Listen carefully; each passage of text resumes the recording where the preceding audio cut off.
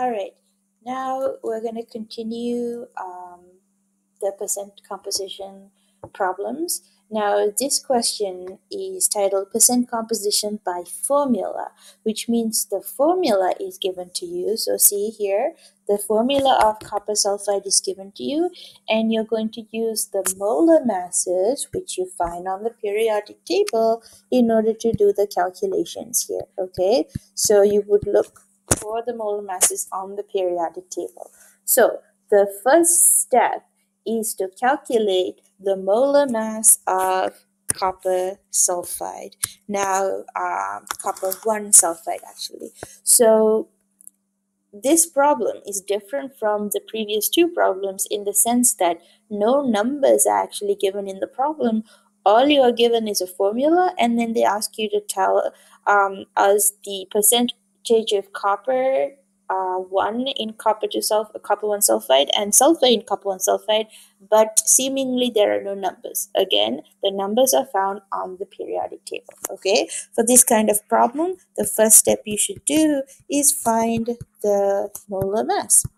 So the molar mass of copper is going to be 63.55 grams per mole. That's from the periodic table. Ooh, copper, not carbon.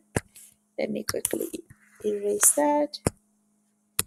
There we go. Copper is 63.55 grams per mole, and we need two of them because there are two coppers over there. So two coppers is 63.55 grams per mole times 2, and then the mass of sulfur is 32.07, again from the periodic table, and there's only one sulfur. So if you times 63.55 by 2, you get 127.10 grams per mole.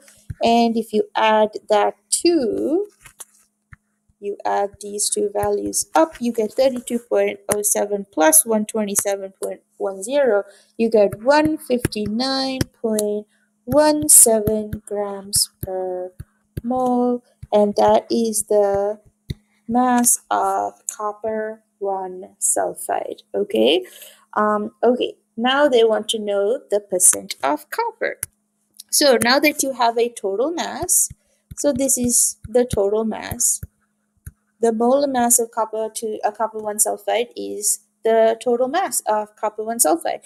So now we want the percent of copper. So we already know that there is 127.10 grams of copper in 1 mole of copper 1 sulfide. So that's 127.10 over 159. So part the amount of copper over the total molar mass times 100 gives us 79.85% copper. And then the percent of sulfur is super easy to find. So I'll do that here. Percent of sulfur, percent of sulfur is actually equal to 100 minus 79.85%, and that's going to be 20.15% of sulfur. Okay, so super easy. If you are given a formula and no numbers, use the periodic table to find the molar mass of the compound, and then use the masses of each element over the total molar mass to find the percentage of each element in that compound. Okay, so the periodic table is your friend in this kind of problem. All right, now here is a problem where you have to sort of do what you did in reverse. So the percentages are given to you. They want you to figure out how many grams of copper are in a 38-gram sample of copper 1 sulfide. So 38-gram sample is the total mass, and all they've given is the percentage. So it's basically the same percentage that we calculated here, right? But now the total mass is different. So we have to figure out, we have to basically go backwards. Okay, so see how you put the mass of copper over the total mass? That is basically the ratio of copper in the total mass of copper. Okay, so what we have to find out, see here you have multiplied it by 100%. So if you're given the percentage, if you multiply it by 100 to get to the percentage, in order to leave the percent, you have to divide by 100. Okay, so first step in this kind of problem is to divide the percentage by 100 to get to the decimal. So we convert the percentage of copper to decimal form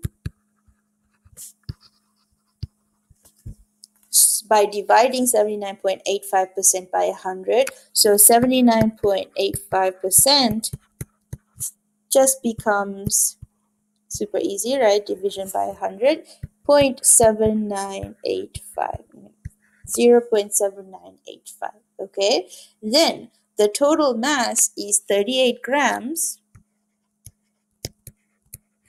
You have 38 grams of copper 1 sulfide. So in order to find the amount of copper in grams, you have to multiply the total mass. Multiply the total mass by the decimal point, 7985. That gives us 30.3 grams of copper. Okay, so that's how you figure out what do you call the mass of a compound in the total mass of the compound if you are given the percentage. You take the percentage, you divide it by 100 to make it a decimal, then you take the decimal and you multiply it by the total mass to get the mass of copper in there. Okay, it's basically what you did in the previous problem, but just in reverse.